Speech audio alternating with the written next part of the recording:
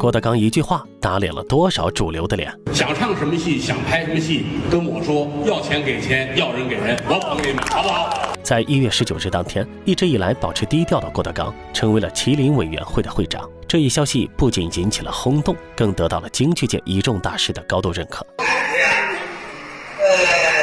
就是我们的师弟郭德纲先生对现代艺术传承但是他们实现，而且把现代艺术很起到关注当中。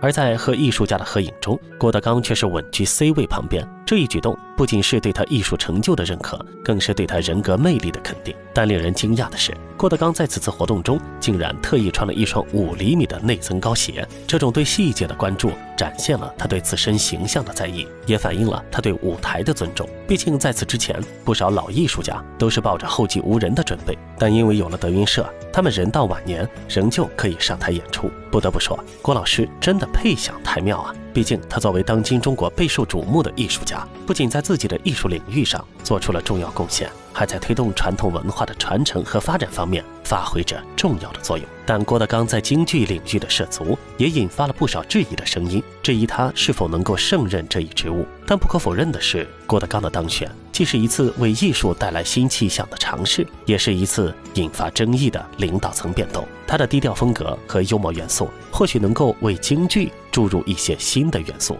让我们拭目以待，见证这位相声大师如何在新的舞台上演绎自己的传奇。岳云鹏的一句诗书究竟打脸了多少主流的脸？我回来给你们介绍个工作，靠劳动吃饭，要不要得？谢师叔，咱仨是一个门的。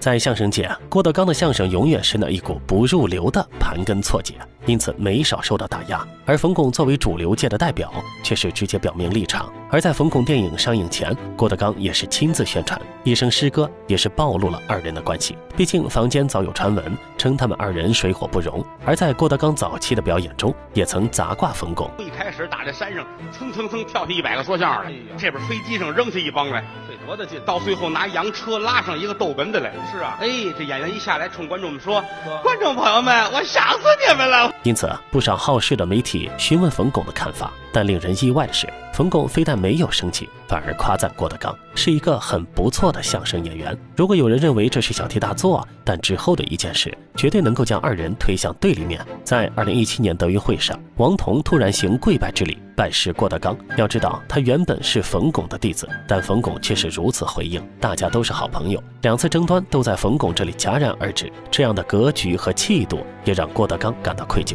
毕竟在主流和郭德纲剑拔弩张的那些年里，冯巩没说过他一句坏话。除了他自身的性格之外，也离不开侯耀文的这层特殊的关系。我跟耀文老师呢，没有师徒的名分，但有师徒的情分，因为他改变了我的一生。用冯巩的话来说，他改变了自己的一生。就冲这层关系，冯巩就永远不会针对郭德纲。更有网友调侃，继姜昆之后，冯巩当选曲协主席，最大赢家竟是郭德纲。同样是春晚彩排被拍，这2个人的做法高下立判。桃叶尖上尖，柳叶就遮满了天。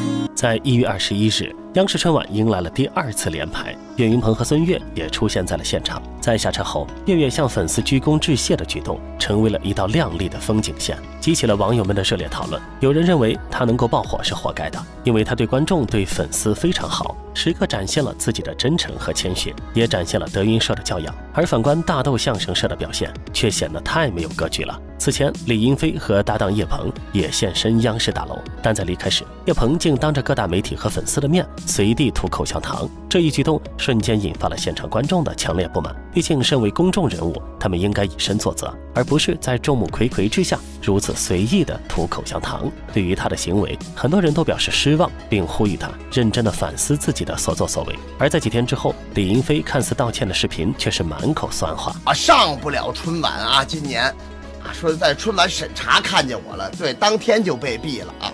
但同时呢，爱护环境从我做起，一定在大家的督促下更好的规范自个儿的行为。难为蹲在央视门口的那些媒体们，还能知道我们是干嘛的。